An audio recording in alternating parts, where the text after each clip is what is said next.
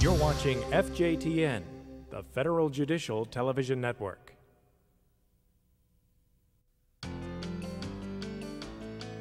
The Federal Judicial Center presents Science in the Courtroom, a series of programs for judges on science and scientific evidence.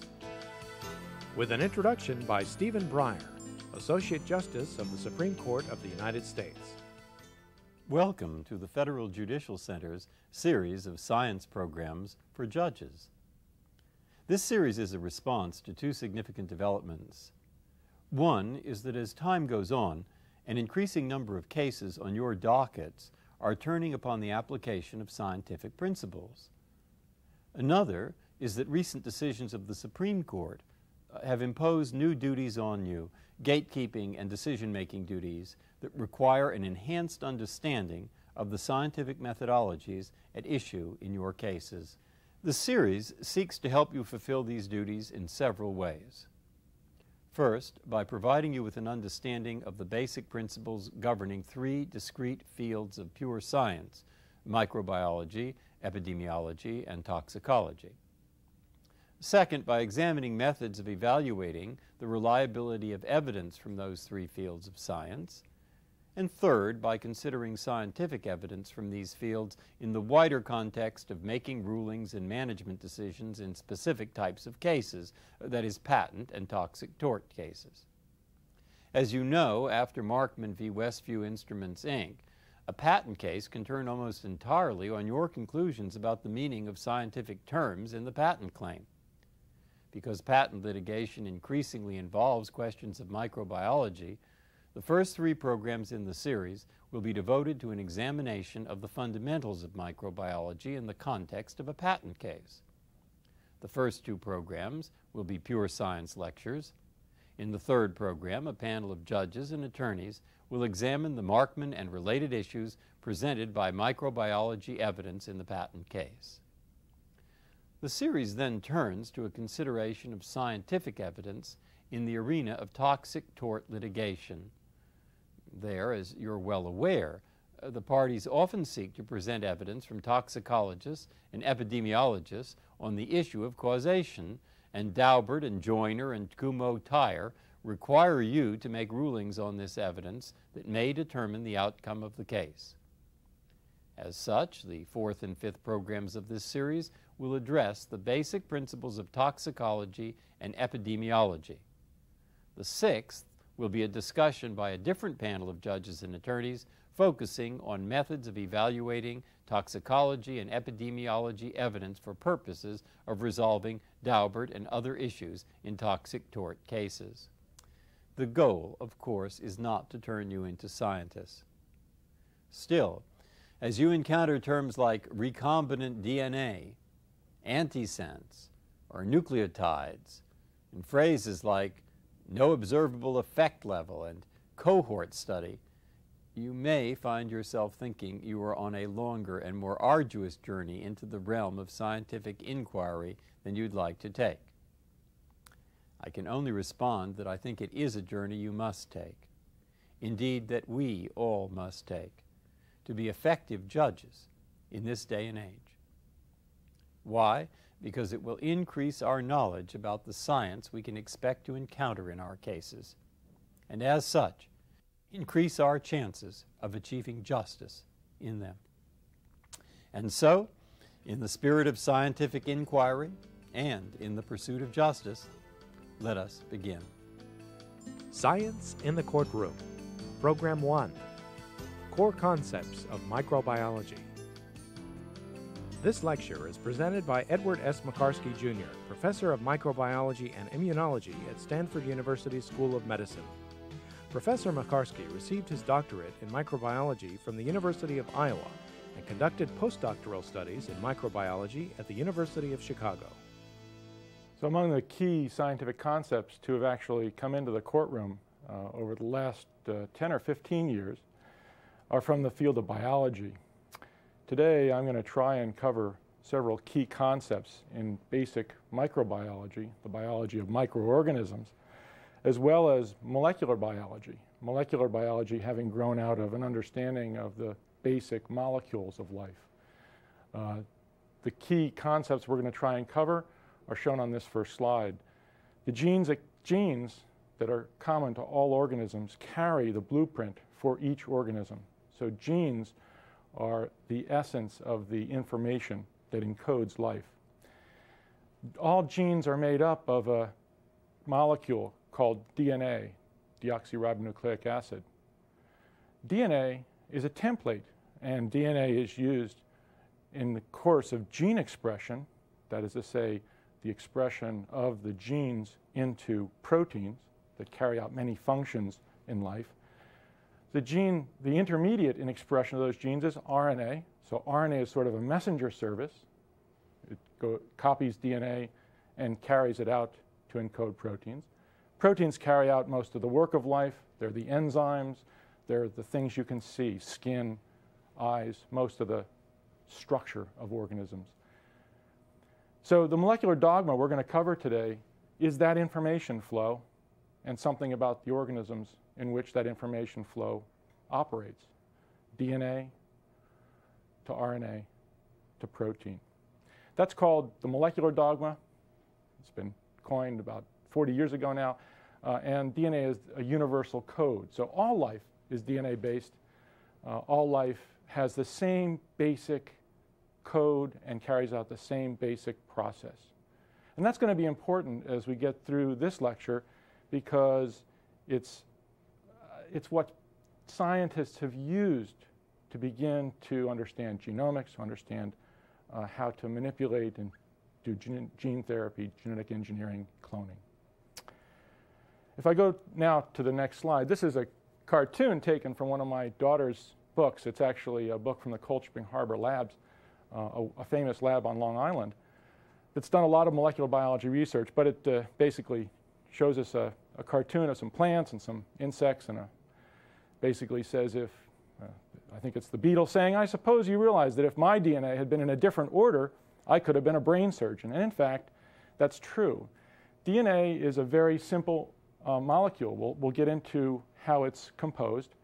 And in fact, the order of the building blocks of DNA really determine everything about an organism. So for a human, it's the genes that dictate and determine what is human.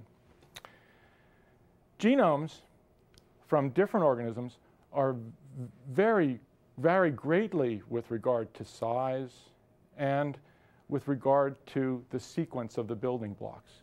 And so here we've got on the first line the genome of bacteria. Bacteria are microorganisms. They're single-cell microorganisms. A genome of a bacteria is a single DNA molecule, which we'd call a chromosome. It's a collection of genes or genomes, chromosome. And it's 4 million building blocks.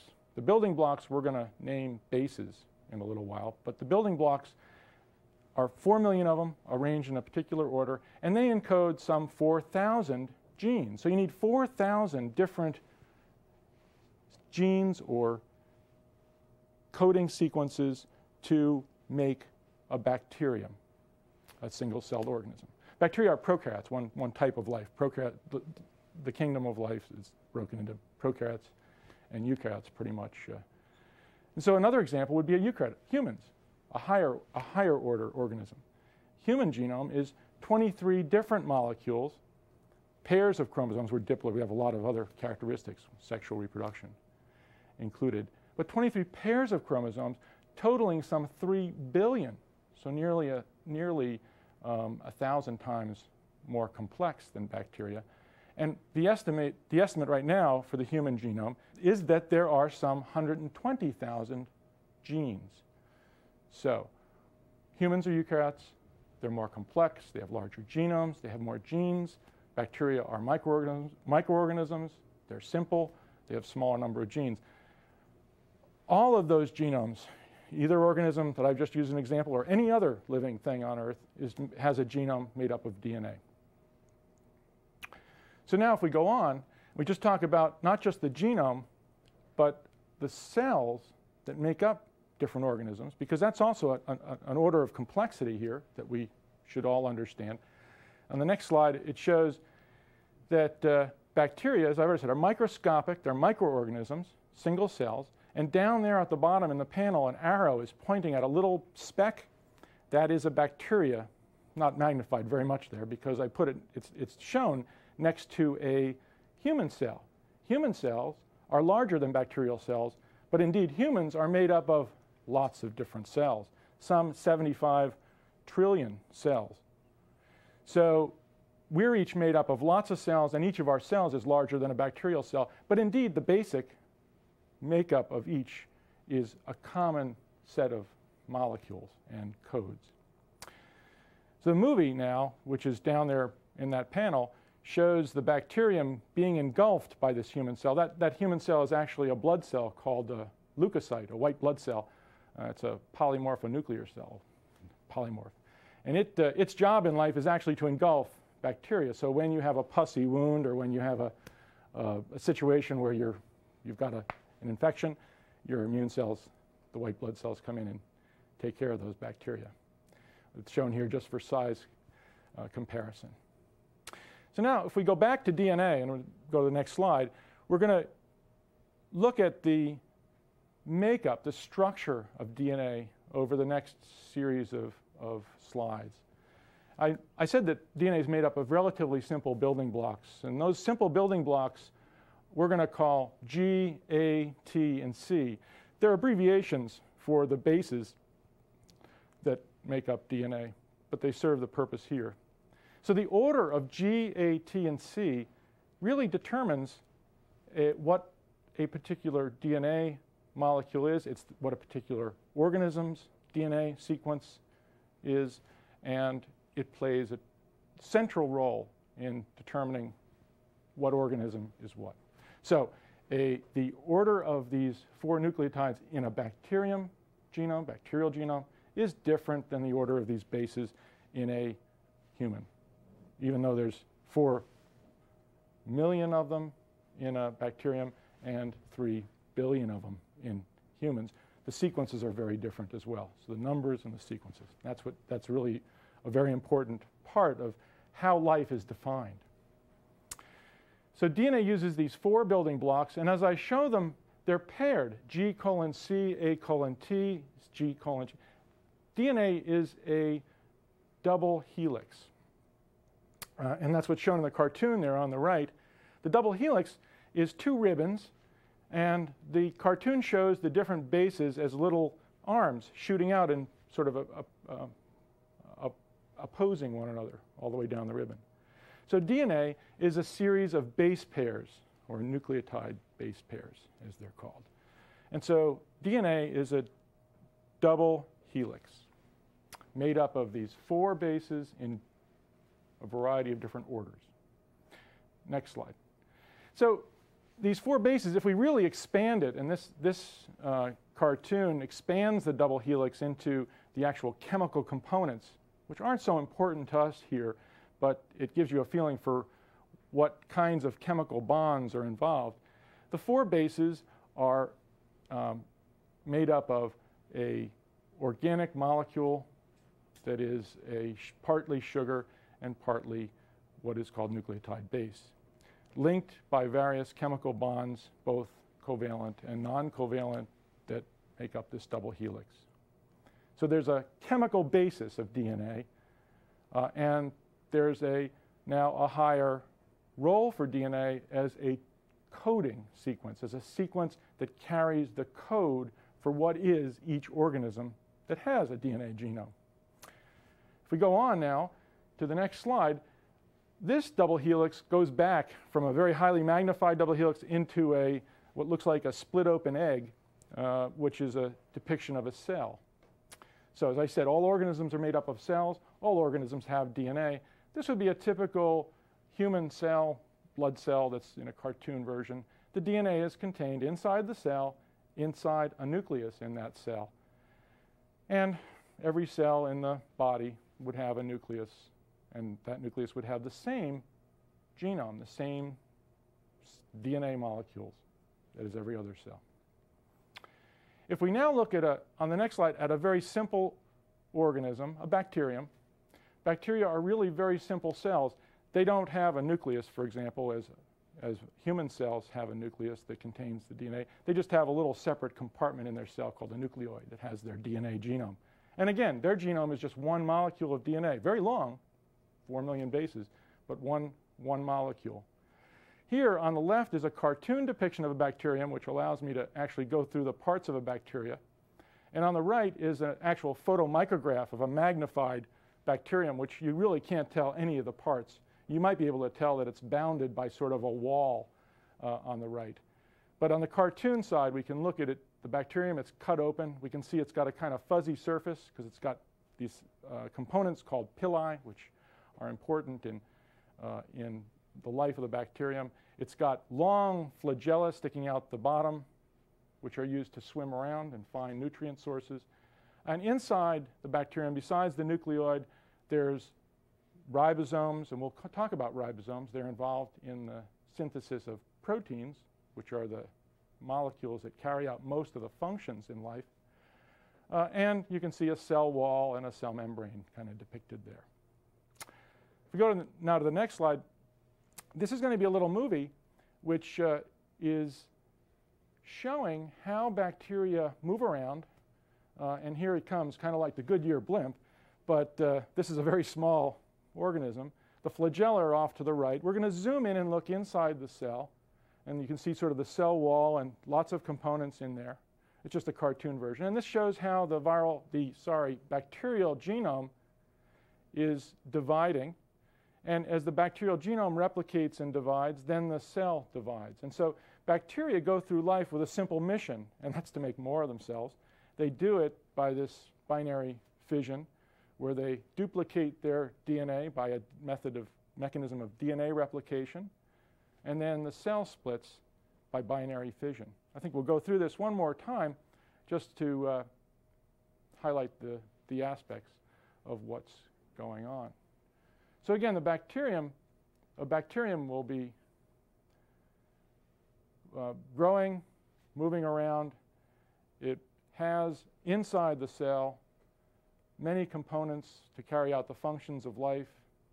And one of the most important things is for that bacterial genome to replicate and make a second copy of itself, and for the cell to divide and make more copies of bacteria, because that's the only thing that bacteria exist for, is to make more of themselves. That's their desire in life. So now if we go on to the next slide, this is a cartoon depiction of DNA replication. That last movie didn't really show as clearly as this cartoon shows. A bacterial genome is really just one very, very large circle of nucleic acid. It replicates by copying itself into 2 circles, and then the cell divides. So this is a really simple cartoon version of what we saw in the movie just previously. And the 2 daughter cells then go off merrily and have their own lives. So each bacterial genome is a circle of some 4 million base pairs of DNA. DNA replication is one of the key aspects of life. You have to be able to make more DNA from existing DNA for life to propagate itself and have more of anything. Bacteria just want to make more of themselves. Many people want to have kids and things like that. So it's a very popular sport here. DNA replication is the core to this process. DNA replication is an inherent quality of DNA. As I've already said, it's a double helix. It's a complementary copy of itself in those 2 helices that are formed from these base pairs. And so as the DNA helix is copied into additional strands, and you can see here a replication fork where there's 2 progeny coming off from the original strands up above, you end up with 2 exact copies of what was the parental molecule. So every time a cell divides, the entire genome is copied, true of all organisms.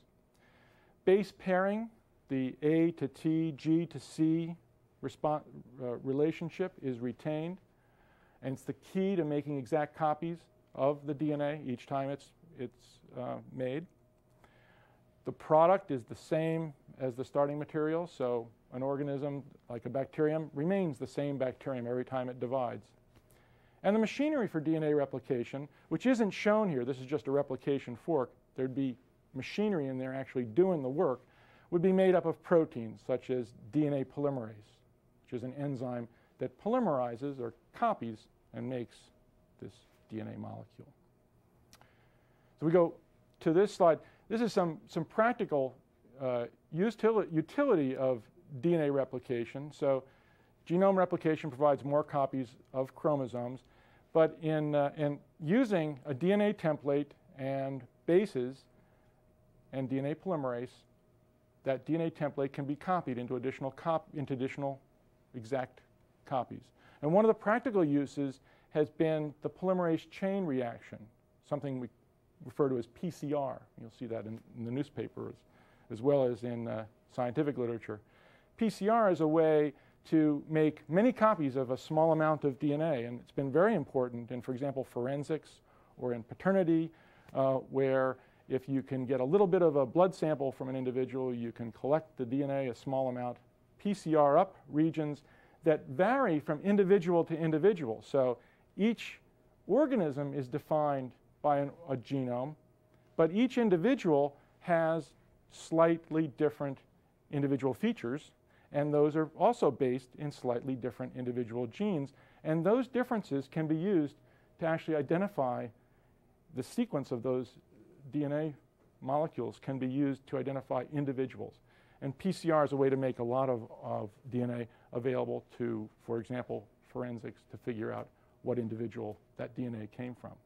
So that's become a very, very important part of, I think, molecular biology in the courtroom. It's considered a very important way to identify an individual unambiguously. If we go to the next slide, well, genome replication is only part of the process of life. Gene expression is the second. So the DNA is a template to make more of itself. We call that replication, DNA replication. The DNA is also a template to make individual gene products. Okay? Those gene products are proteins by and large. We'll call them proteins. And proteins, like DNA polymerase, carry out a lot of the machinery. They're the machinery that carry out a lot of the functions of life. And we're going to talk about this information flow now of DNA making RNA intermediate, making proteins, each of them acting as a template. RNA transcription produces an intermediate messenger RNA from a DNA template. That's the first step in gene regulation. And then the second is protein translation. That is, say, the reading of that RNA intermediate into protein produces a final product, and that final product is used to constitute most of the structures and functions that we call life, the metabolic activity of a cell. Both RNA and DNA are made up of bases, and proteins are made up of amino acids. We're going to come back to talk about that in some detail. So here's the dogma in a single slide. The dogma of DNA makes more DNA, that's replication. DNA also is a template for RNA transcription, the first step in gene expression, and translation, the production of proteins off of that RNA intermediate. DNA, again, on the top here is shown as a double helix, a very small double helix. RNA is shown as a red kind of hairy-looking molecule coming off of a DNA template in the middle of that panel. That RNA is an exact copy of the DNA from which it was made, and it's used then, it is read, I should say, by a ribosome, which translates that red messenger RNA into proteins. That's the central dogma. That's what all life does. That's an important concept, I think, to understand much of the molecular biology and genomics and gene cloning that's gone on for the past couple of decades. If we go on now to the next slide. So transcription makes an exact copy. I show here on the top a DNA double helix, here laid on its side instead of standing straight up, but basically the same double helix. It's got these base pairs, G paired to C, A paired to T, and you can make various combinations on either strand. So it's made up of base pairs. It's a double helix. RNA is a single strand. It is an exact copy of one of the two DNA strands. And usually a gene is one of the two DNA strands being copied into RNA. But it's an exact copy. And it's made up of 4 bases, just like DNA is made up of 4 bases. They're chemically slightly different. And we give them the letters G, A, C, and U, whereas it's G, A, C, and T in the case of DNA. So very much similar. The next slide, then, is a movie depiction of this first step in gene expression, which is transcription. You see the RNA polymerase moves in and binds. And if we can stop this slide for a moment, the movie, you can see the RNA polymerase has recognized a place on this double helix, which is drawn in a cartoon version underneath that big blob that moved in, the RNA polymerase. RNA polymerase is a big protein. It's composed of many different proteins, but it's a big thing that can synthesize RNA off a DNA template. It comes down and recognizes a site on the DNA, which we call promoter, because it's the place where the RNA polymerase starts to make RNA. It's got to have a starting point.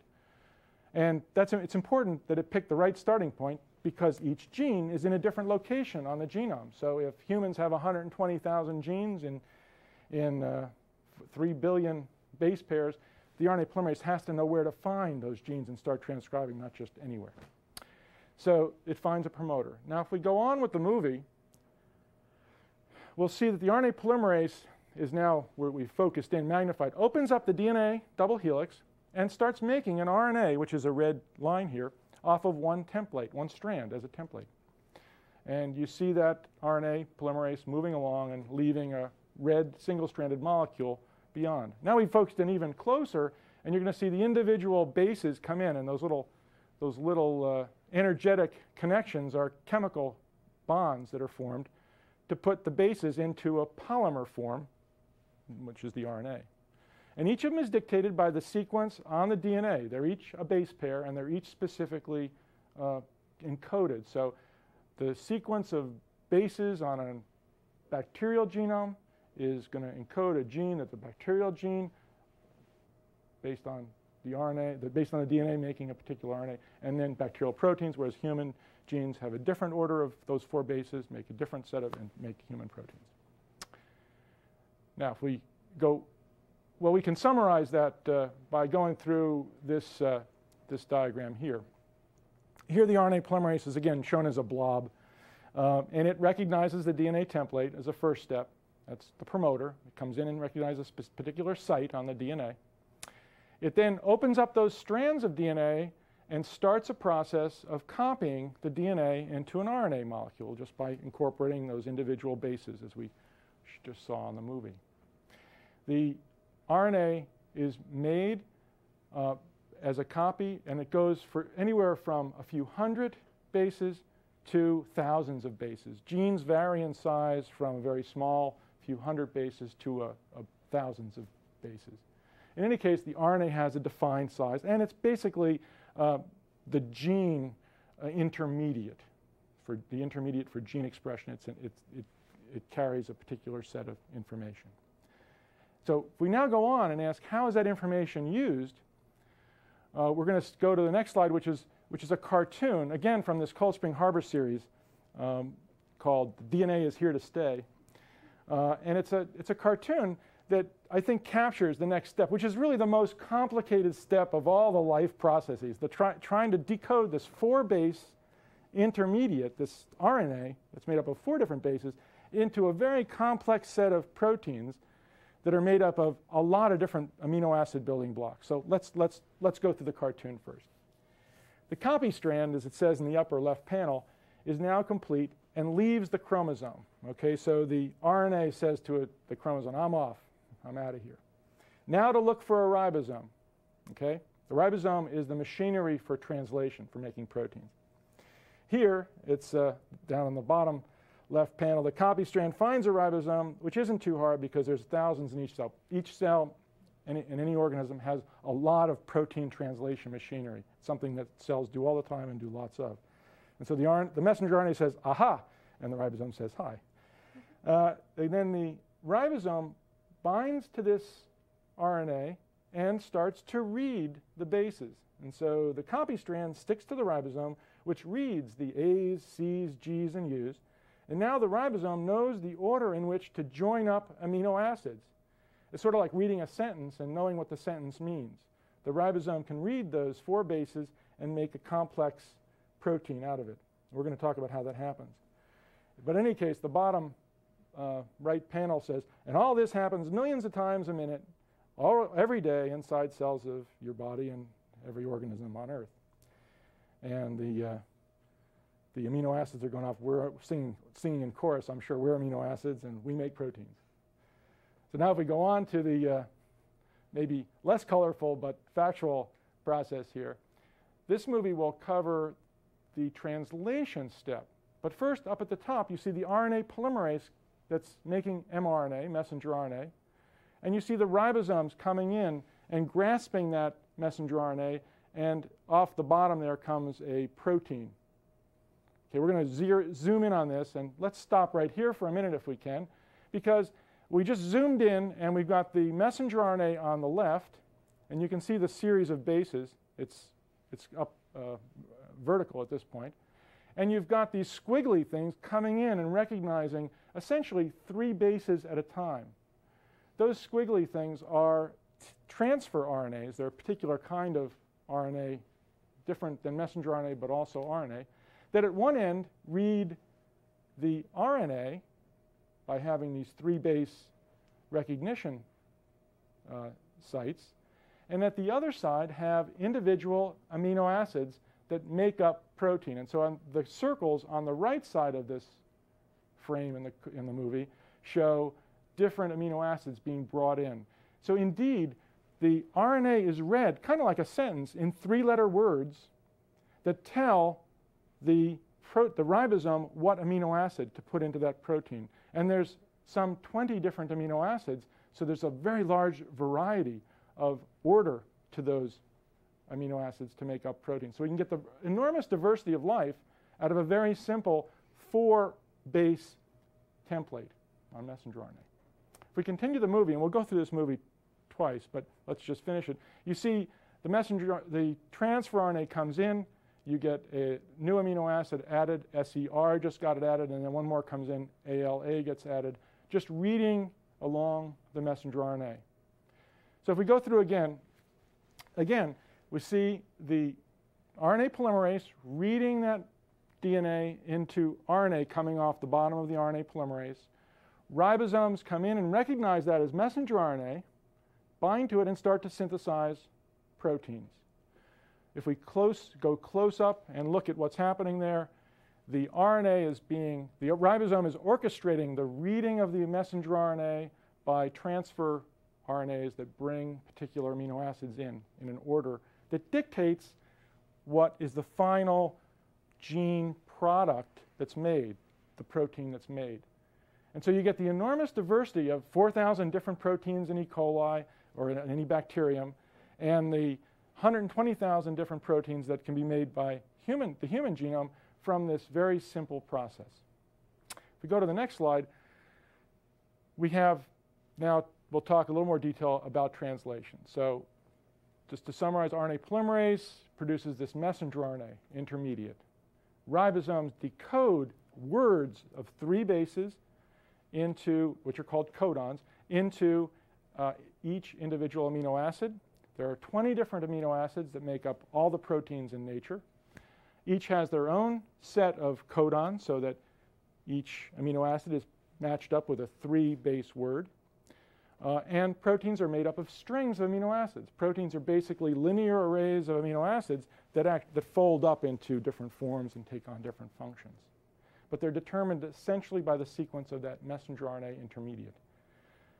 And so if we go now and look without a movie but in static form, what happened when a ribosome moved on the messenger RNA? Here the messenger RNA is a blue line, and the ribosome is a glob sitting on there with 2 tRNAs in position.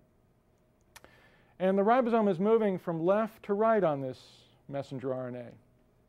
And you can see that there are 4 codons that have bars over them that have already incorporated served as template to incorporate amino acids. And the arrows point to the amino acids on that growing protein chain that was encoded as that ribosome moved along. So that's the entire nature of the ribosome reading messenger RNA and being able to make a very different molecule, a protein made up of amino acids from that template. So now if we go to the fact that replication, transcription, and translation are all universal processes. The same 20 amino acids are used throughout nature, whether it's a bacteria, a plant, or an animal. The proteins that are made, and the size is quite variable from a few dozen amino acids. Very important neuropeptides or growth hormones are very small molecules, sometimes only 12 or 20 amino acids. But proteins range up in size to thousands of amino acids. The RNA polymerase, for example, that we saw making messenger RNA, that's a very, very large protein made up of thousands and thousands of amino acids.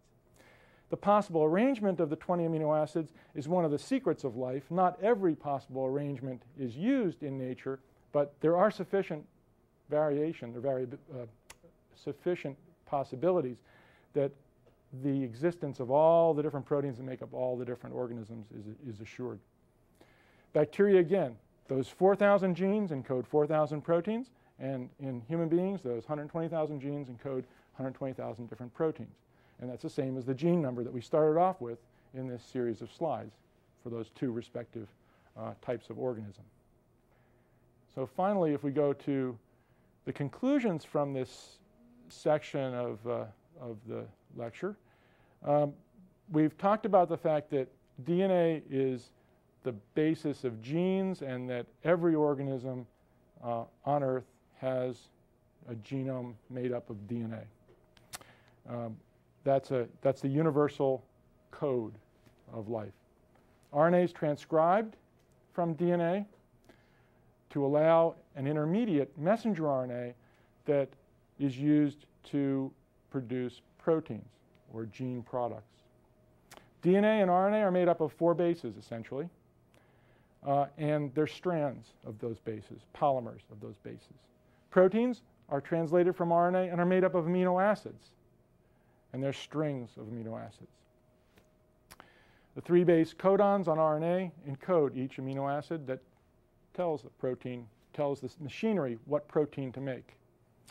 And proteins end up carrying out most of the work of life and also are the structure that you see. You don't see DNA when you look at hair as a protein, skin as a protein by and large. Molecular dogma then is DNA flows to RNA flows to protein, and the universal code, all life is DNA based. We've talked about 3 processes of molecular biology: replication of DNA, transcription of RNA, and translation of proteins. Replication of DNA is the copying of a DNA template using bases, 4 bases, to make more DNA. It's a process that's necessary for all life forms to produce more of themselves.